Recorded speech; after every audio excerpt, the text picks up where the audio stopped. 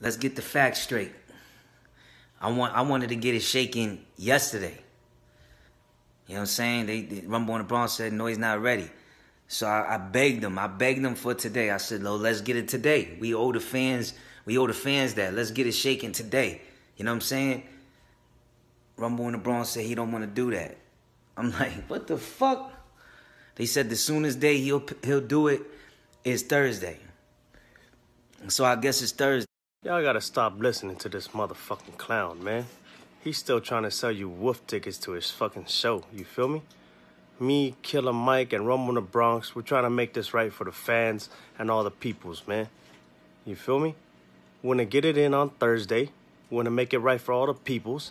Everything's gonna be streamed live and for free. Give the people what they want, to see me whip your fucking ass. Just make sure you show the fuck up, pussy.